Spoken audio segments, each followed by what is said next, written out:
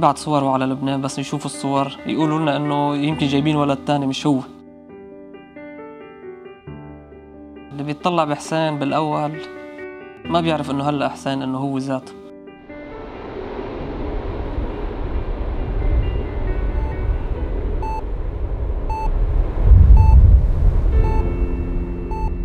Really, I hadn't seen a patient like that in 15, 20 years. About 3-4 weeks in, I thought we were going to lose him, that he wasn't going to make it through, but he did.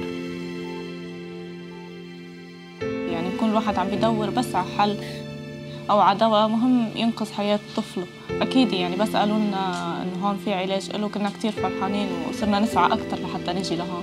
SCID stands for Severe Combined Immune Deficiency. It's commonly known as boy in the bubble disease. SCID is a genetic disease in which you're born with basically a complete absence of the protective immune system. So SCID babies look perfectly normal when they're born. There's nothing visible.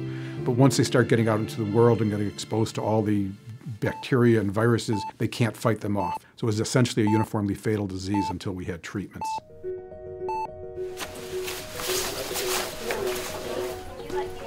You know, it's really scary for the families, I think. It's one of the challenging parts of being a doctor and a pediatrician. You know, what we do is so high-tech and so complicated, but we need to talk to parents who, you know, haven't been to medical school, certainly.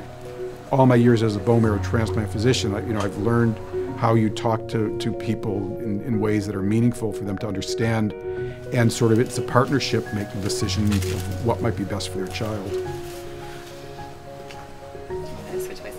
You want to do it fast? Well, what I think is so interesting about gene therapy is it's working at such a fundamental level. With gene therapy, you're actually going in and fixing the gene problem that causes these different blood cell diseases. So collecting the stem cells is basically a small operation that we would call a bone marrow harvest. And then the work begins in the lab. So they remove the red blood cells and they purify the stem cells. And then they put the cells into culture, and the next day they add to the cells in culture the virus that we made that carries the gene that's missing.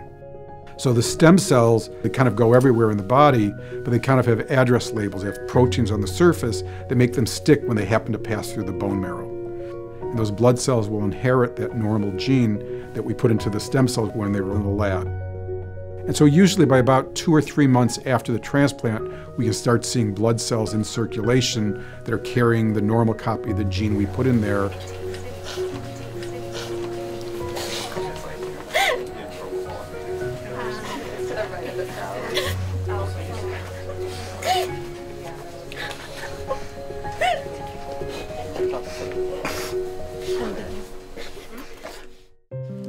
No, he's happy. He's like,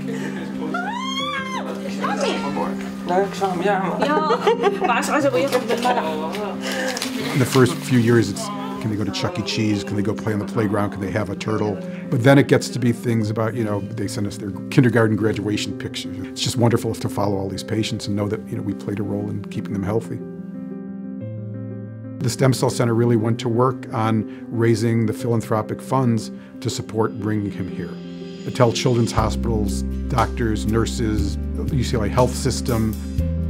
We've also had great funding over the years from the Doris Duke Charitable Foundation, the National Institutes of Health, and then more recently from the California Institute for Regenerative Medicine, or CIRM. And so it really took this whole village of people to come together to treat this child.